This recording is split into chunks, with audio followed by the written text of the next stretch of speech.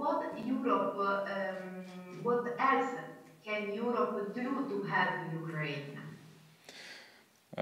So first of all, I should say that Europe support Ukraine so strong and so much as all other world, and results of this year's Eurovision competition approve this strong support from European people, from all of the countries on the European continent for Ukraine in this situation of this terrible war, which now is continuing in Ukraine more than 80 days, and terrible war crimes, terrible crimes against humanity. All of this unite all of the Europe in supporting of Ukraine in this conflict, in this war. So we have all needed. We have support by weapon, by technologies, by humanitarian goods and services. We have financial support from all of the countries and from European Union. And actually, European Union was first institution which share with Ukraine first very emergency money through the instrument of macro-financial support. So we are so much appreciate to European Union, to European countries, and Italy who support Ukraine also by the defense, by the special military technologies, by finances. So we really appreciate this and very grateful for this to Italian people, to Italy as a country of European Union. Thank you very much. So on the arms front, there is something more that you need, or specific, or no? You mean weapon? May I ask you? Well, yes, exactly, yes. So now we begin to transformation of our defense forces, and we go to the NATO standards right now during this war, and we are receiving many weapons of NATO standards for Ukrainian defense forces. So now we need more heavy weapon, more howitzers, more anti-ships, anti-aircraft missiles, more special NATO standards ammunition, more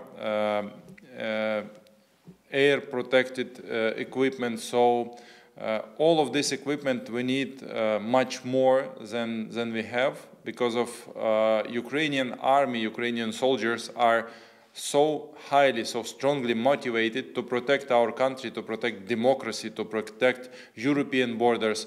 We need just weapon, and we need financial support. We need sanctions. First of all, weapon to protect our country and European borders. Secondly, sanctions to make weaker Russian's budget, because Russian budget is financing this terrorism and these terrible crimes against Ukraine and against humanity on the European continent. And again, we need finances to save our macro-financial stability in our country, to execute our social and humanitarian functions, to create anti-mining or mine-clearing activity, because Ukraine now is the most wasted by mines and unexploded bombs country in the world. So we should also financing all of this, and we need more money for recovery of our country, our infrastructure, our living houses, and for sure we need to know that Ukraine is a European country and belong to European family of the country. So European integration perspectives are also very important fourth factor, fourth option, which encourage our people, our soldiers. Because of this, we ask all of European countries to support Ukraine in our European integration aspirations. So this is very important for us, and this is what under which we are working together with the European Commission and with all EU members countries. That's great. That is also in your constitution, the European Absolutely, integration. absolutely. That is very important, yes. Can I ask you, are you in favor of the intervention of European armies in the conflict? Armies, not... I understand. So, Ukrainian defense forces, Ukrainian army is strong enough and motivated enough to protect our country, and we understand that this is our responsibility to protect our land, our families, our infrastructure, our homes.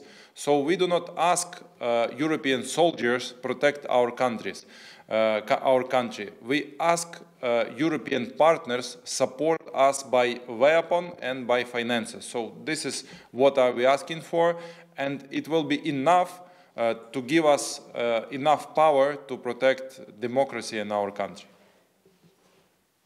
Great. Okay. Another question.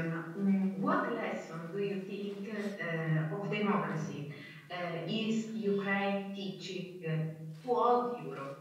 Like Italy is part of all Europe.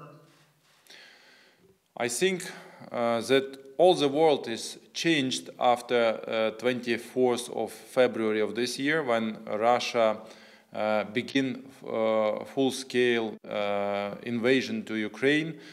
After 8 years of war on Donbas territory, now we have full-scale invasion of Russian military forces to Ukrainian sovereign territory, and all the world is changed, and all the world makes some lessons and conclusions because of this war, in sense of mutual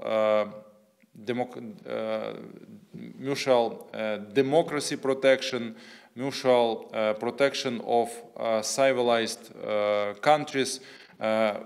So I think that many options, many things will be changed after this war, and many lessons will be made after this war, and we all will teach from the from this what we will have after this war. So I think that we all will make some lessons. But so you think that Ukraine will be in the center? Will be the center of Europe? So you mean that Ukraine is in the middle of the European continent? No, like a metaphor, metaphorically speaking, will be in some ways, because it's renewing this sense of democracy and of freedom with so much courage and, strength also in defending values. In some ways, it's like some fresh, there is a freshness in this tragedy. Understand. So I will try to explain. So thank you for this question. It's a very important question. It's our civilized choice to be in the European democracy, to be in the European families of countries, civilized countries. Ukrainians wouldn't like to be part of Soviet Union or to be part of Russian Empire. We would like to be a member of European Union, civilized country in the civilized family of the countries, and this is our choice of our society, and this is what is signed in our constitution. This is what is in hearts of our people, of our soldiers, and we pay so high price for our freedom, for our democracy, and for our wish to be part of civilized world. So this is important, and I understand that now Ukraine is in the middle of European continent, but also Ukraine now is on the edge, on the border of democracy. And first of all, we protect our land and our country, but the second option is protection of democracy and freedom, and actually what is happening now in Ukraine. And because of this, I think that all civilized world now is looking on Ukraine like on the place where democracy and totalitarianism, terrorism, autocratia are fighting between themselves. Two different kinds are fighting. So because of this, Ukraine have so high attention from all of the countries, from all of the world.